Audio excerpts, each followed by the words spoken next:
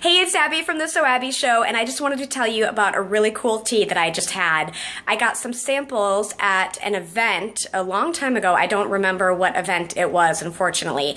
But when I get samples, sometimes I tend to hang on to them for a while just to try them for a special occasion or something. I don't know. And it was finally the right moment. It was kind of chilly. I was a little cold, and I really enjoyed it. So it's Numi Organics. This one is called Beet Cabbage. Isn't that crazy? So let me tell you the ingredients. These are all organic when you hear me read these off. Beet, cabbage, dried apple, decaf black tea, mustard seed, parsley, orange peel, coriander, clove, and honeybush. They're all organic.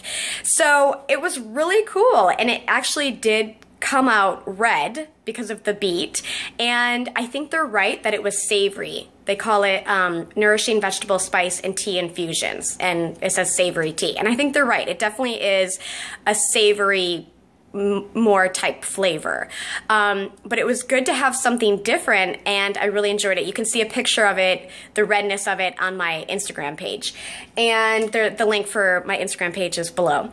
And then I also have the other one, broccoli cilantro, and I look forward to trying that one.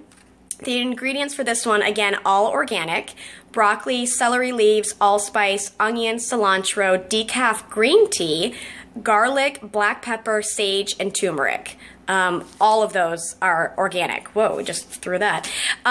And so I can't wait to try that one, probably on another special occasion. I mean, why am I waiting? I don't know. Life is too short to wait.